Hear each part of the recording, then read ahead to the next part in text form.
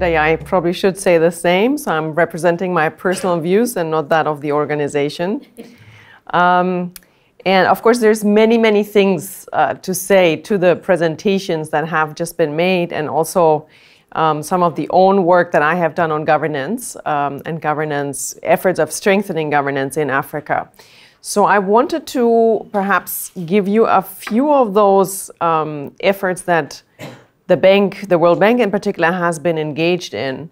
And perhaps also against the background that, as Mamadou just ended, perhaps the 90s was a particularly difficult starting point for democracy promotion in Africa, because it came on the heels of structural adjustment, and so very weak states and eroding state capacity. And was that a good moment to try and have a democratic experiment? So of course, there have been these major shifts following the end of the Cold War. And there has been the rising emphasis on governance in general, so going also beyond democracy assistance. And the World Bank in particular, and it's worth taking a look at this, has very strict articles of agreement that forbid us for getting engaged on any kind of political aspects. And I do a lot of political economy analysis for the World Bank, and that is a real challenge for us sometimes. And certainly our lawyers are very keen on what is written in the Articles of Agreement, and they're stricter even than those of the IMF. So that's really a constraint. So the World Bank has deliberately, in some ways, not directly considered democratic governance. But of course, it has taken and has provided other forms of governance support. And we have gone a bit through a number of the phases that I've listed there. So we had a governance and anti-corruption strategy that was adopted in 2007. And as I'll show you in a moment, that really coincided with a peak in sort of, if you want, governance assistance for strengthening institutions, reforming institutions in those years. And there was a lot of debate on whether to make to what extent or how to make the level of assistance conditional on having good institutions. So this was more from an effectiveness point of view, that if you don't have strong institutions and you provide aid, it's less likely to be absorbed and used well. So that was a key consideration. But at the same time, you have a lot of poor people in countries with worse institutions. So that was the idea, to not punish the poor twice by excluding certain countries. And it's certainly something that's very topical today, as we're trying to take more aid into the fragile states, where governance is typically quite poor. And I have worked recently on South Sudan and on Burundi. And I can tell you, those are the day-to-day conflicts that you deal with, as well as on Zimbabwe, in fact. So I mentioned we have no direct link or engagement on democratic governance. And then we have in parallel this growing attention to what do we do, how do we engage, how do we strengthen, how do we stabilize fragile states.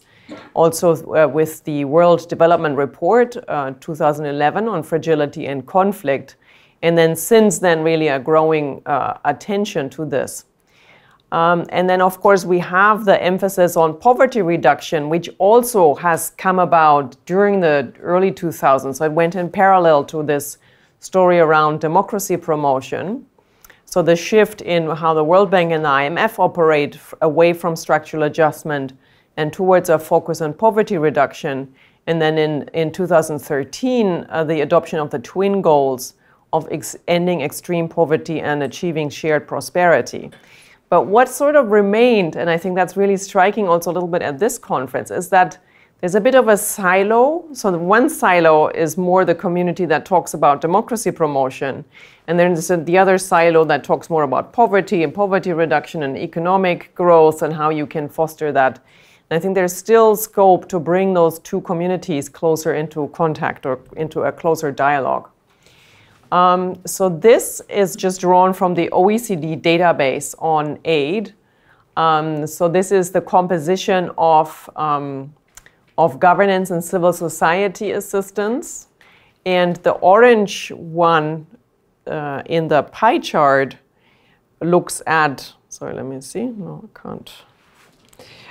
Looks at the orange part how much went to trying to reform or strengthen public sectors. And then the green section is more assistance to other forms of governance and civil society in particular. So that was always a bit of a minority share, and this is the sort of aggregated sums over the last 20 years. And then when you look at the right-hand side at the bars, it just shows you how strong World Bank engagement has been on this issue of public sector reforms in Africa. So especially when it comes to Africa, we have been a big player. And with this peak that I mentioned earlier around 2007 and fluctuating since then. So there isn't just some disenchantment with democracy support, there's also some questioning of support to governance more broadly in public sector reforms, and in a number of different ways. And then the blue section is the share of the World Bank in the general support to public sector reforms. And then as you can see on this chart, especially if you look at the middle one of the key issues that the World Bank has focused on was public financial management. So that's really where we almost account for all of it. And so that's been a particularly strong engagement, much less so for other public sector governance aspects, which is one of the left-hand side. And then you see the composition within the World Bank. And I think Lisa mentioned it earlier, how much support there has been to legal reform. And that's the little bits of green that you see on top of the bars on the right. So for us, that hasn't been a particularly significant area, although we do have some projects in that regard. And then more recently, a new emphasis on domestic resource mobilization. Now, for one thing that we can say on the positive side is that this whole effort of strengthening public financial management has yielded some results. So there's some progress. The countries that are in red have moved between these sort of early PIFA assessment, public expenditure and financial accountability assessments, and the later one. So this only goes back about a decade. A number of African countries have moved up into having stronger scores in that regard. And there's some case studies that we dealt with.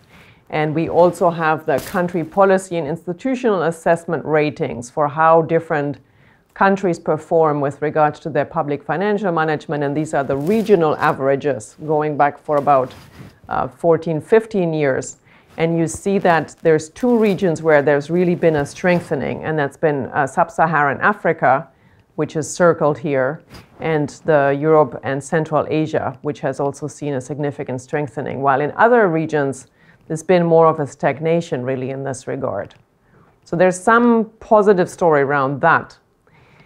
The problem is that that hasn't really had as strong spillover effects into other areas of governance as perhaps was initially thought. So there's been a lot of justification to say, well, if we try to strengthen budget systems, if we try to strengthen how treasuries operate, there will be less leakage, public funds will be better used, and then we get a lot of spillover into overall strengthening of how governance operates.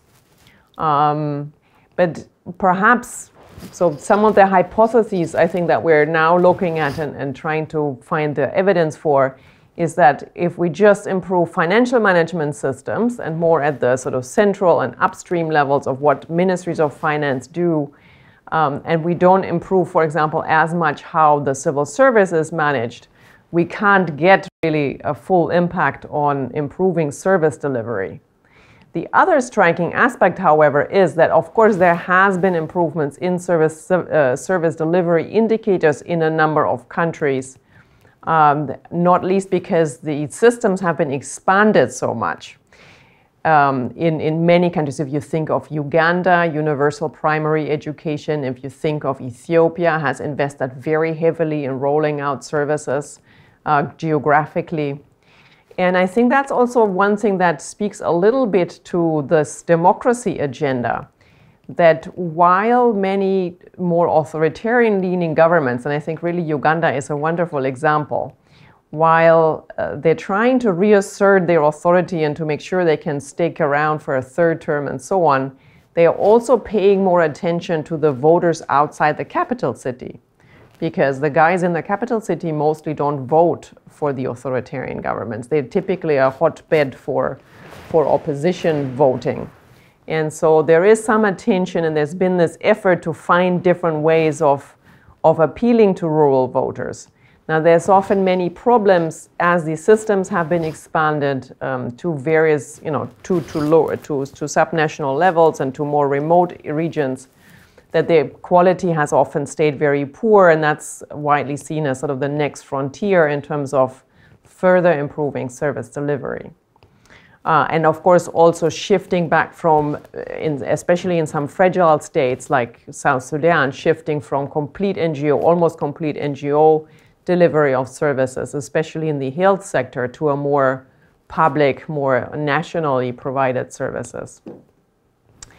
Now, I think we are at a stage where there's quite a bit of skepticism whether on governance we can really achieve more and greater impact, as well as some enthusiasm for trying to do more, looking at, for example, improving more, engaging more on governance in specific sectors, tackling perhaps how we can strengthen the civil service and how it is being managed and sort of perhaps steered, also because, of course, that has suffered so much from politicization and patronage, as well as renewed attention to domestic resource mobilization.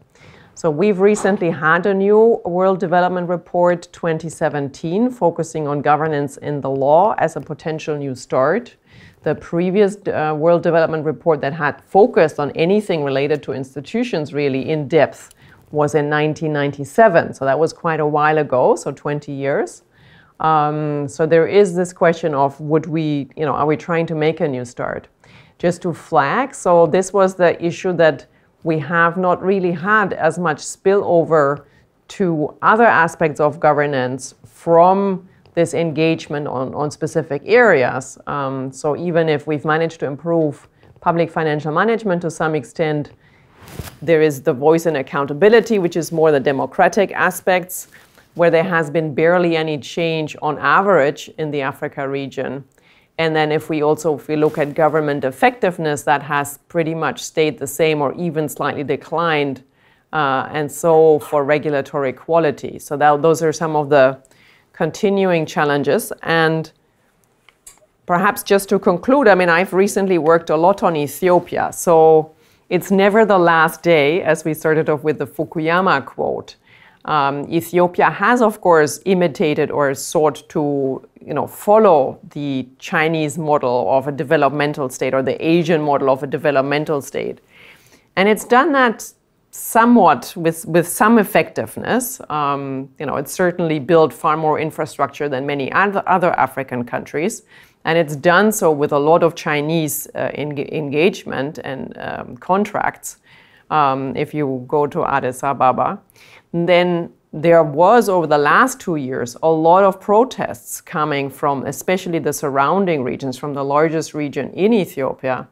And that's recently led to a change, it's triggered a change in government and an opening up, especially in the economic sphere, but to some extent also in the political sphere.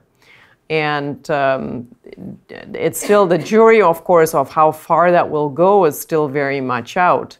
But perhaps Ethiopia's prospects of maintaining a somewhat more liberal state and an effective state might be better now from what it's achieved so far than they were in the early 90s when the current sort of party first came to power.